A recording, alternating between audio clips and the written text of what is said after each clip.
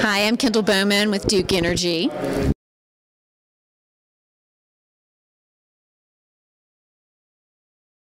So I think you need to start with clear policy goals at the state level to help you transition. I also think it can be bolstered by regulatory support and support from the businesses in the communities and the customers in the communities. Yeah, hi, my name is Paul Newton, and I represent Cabarrus County and a little bit of Union County, and I'm proud to represent them and certainly North Carolina by extension.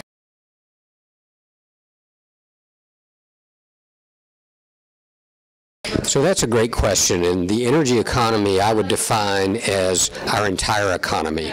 Our entire economy runs on energy, needs energy to be successful, and so as we're transitioning to a lower carbon future, we designed 951, the law associated with that, around two fundamental pillars. One is it's got to be done at least cost, and second, it's got to be done without jeopardizing the reliability of our grid.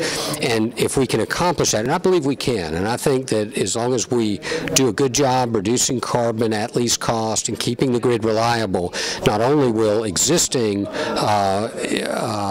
job creators, people that retain jobs, employ people, not only will they remain strong, but we will attract new job creators as well. And that's, again, I think of the energy economy as everyone who's here, you and I included, we depend on low-cost, reliable electricity.